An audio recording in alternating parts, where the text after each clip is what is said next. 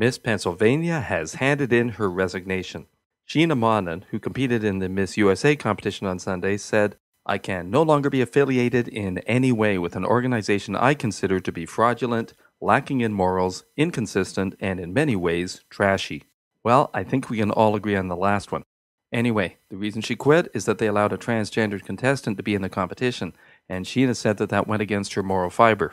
Fair enough, it's a free country, but what's kind of strange is that the story changed after this all came out.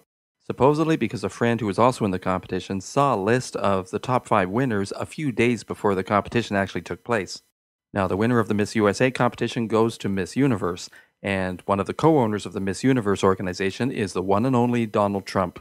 And the Donald says, "This is a girl who went there, lost, wasn't in the 15, which I'm guessing means the top 15, and she's angry at the pageant system. And that pageant system is threatening to sue poor Sheena. So not only are they trashy, they're mean." I want to run a video now by Peaceworks, something that isn't mean or trashy. It's a brand new peace movement that needs your help to turn every church into a peace church. For info, just click on the link under this video.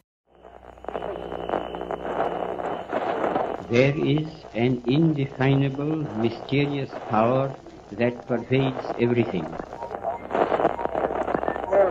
I have a dream today. So we're saying give peace a chance. God is in the cries heard under the rubble of war.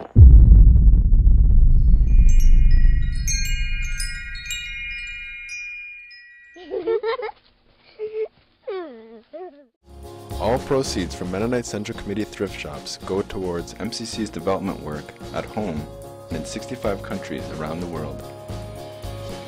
Shop, donate, volunteer.